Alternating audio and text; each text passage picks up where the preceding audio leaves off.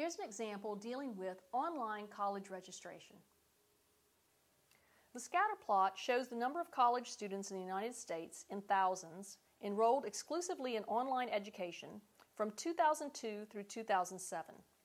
Also shown is a line that passes through or near the 6 data points.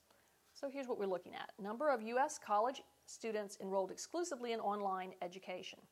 And we have, notice, a point that's designated as 0, 449, another point that's designated as 4, 1489. This is in thousands, remember, for the y value.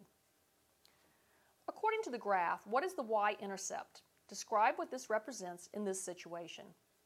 Well, let's look back at our chart. Our y-intercept is going to be the point that intersects with the y-axis. We can see it's designated as 449 for the y value. So how do we interpret that?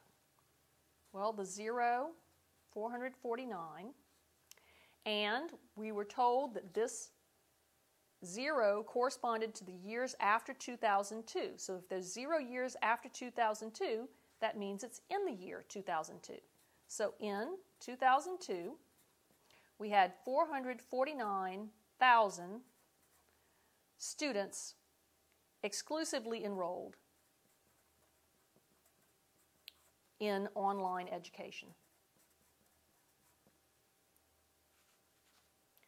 Use the coordinates of the 2 points shown to compute the slope. What does this represent in terms of the rate of change in the number of students enrolled exclusively in online education? Well, the first point is 0, 449. The second point is 4, 1489.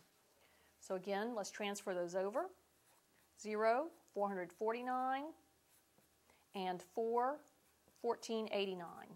To find the slope, we're going to take the difference in our y values, which would be 1489 minus 449, divided by the difference in our x values, 4 minus 0. Our numerator is 1040. Our denominator is 4. Dividing that gives us a value of 260. Now, what does this represent? It means it's an increase of 260,000 students per year.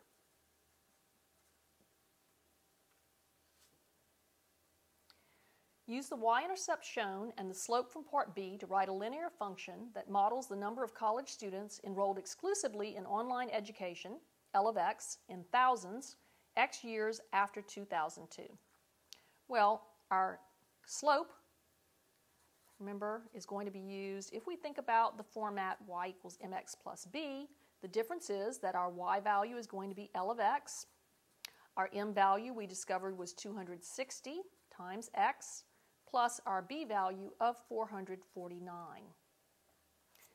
Now, use the function from Part C to predict the number of college students who will be enrolled exclusively in online education in the year 2012.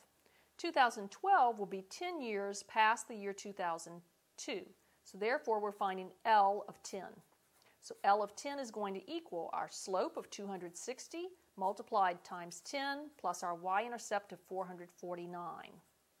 That's going to be 2,600 plus 449, which gives us 3,049. But remember, this is 3,049,000.